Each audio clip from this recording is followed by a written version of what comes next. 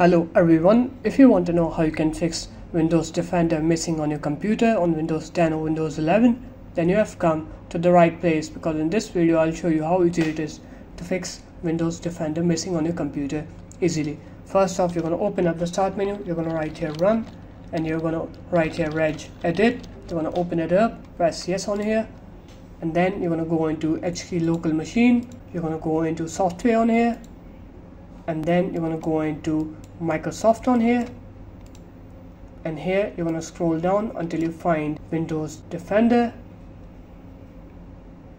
So here it is. Now you're going to delete this folder, you're going to just delete whatever is on here, and then what you're going to do is you're going to go ahead and restart your computer. And once you restart your computer, you're going to open up the start menu again, you're going to write here virus and threat protection.